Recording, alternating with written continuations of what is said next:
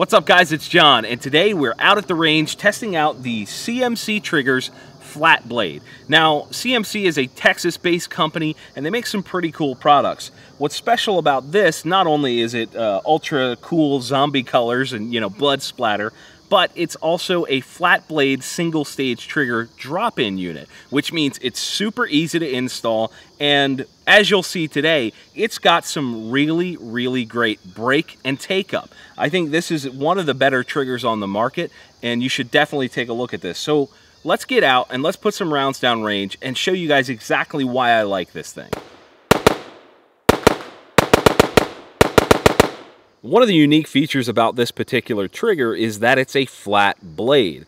And as you know, I love my Geissele Super Dynamic 3-gun trigger, and this is in that same vein. Obviously, the design is a little bit different because it has the hook here on the bottom.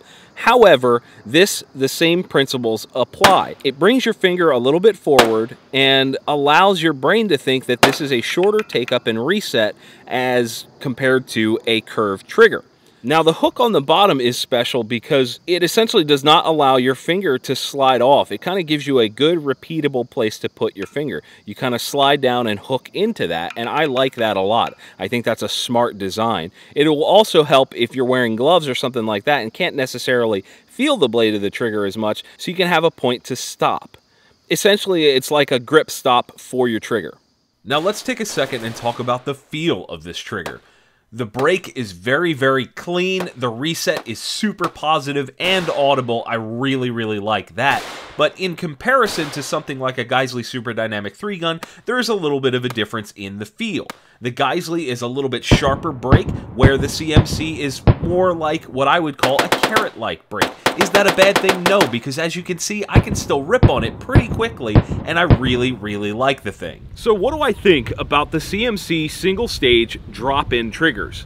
Quite honestly, it's one of the best trigger systems that I've ever shot. The break, although slightly fatter than a Geissele, is still very good. The reset is very positive, and I really like that. The other things that I really like are the hook on the bottom of the trigger. I feel that that helps with consistent finger placement, and that gives you more consistency with shot placement. Consistency is key here, and having a spot to go back to with your finger every single time is a positive thing. It's a good thing. The other thing I like, obviously, is the flat blade. I feel like bringing my finger forward on the trigger helps me with speed and implied reset. It kind of tricks your brain into thinking it's a shorter reset. So I really like that. The number one thing with the CMC is the drop-in portion of it. This is one of the easiest to install triggers I've ever messed with. I mean, you literally just take it out of the package, drop it in, put the screws in, and you're ready to rock. Whereas other systems that come in pieces and this and that, set screws, blah, they take time to install. This is something you could throw in right before you go to the range and rock and roll, right before you go to a competition, whatever. I mean, this is good to go. I am a huge fan. So guys, definitely check out the CMC single stage drop-in triggers from approximately $190 to $230 in price range. I mean, it's a home run, right on par with other really good trigger systems. If you enjoyed the video, guys, give it the old thumbs up. And as always, thank you all for watching. We'll see you soon.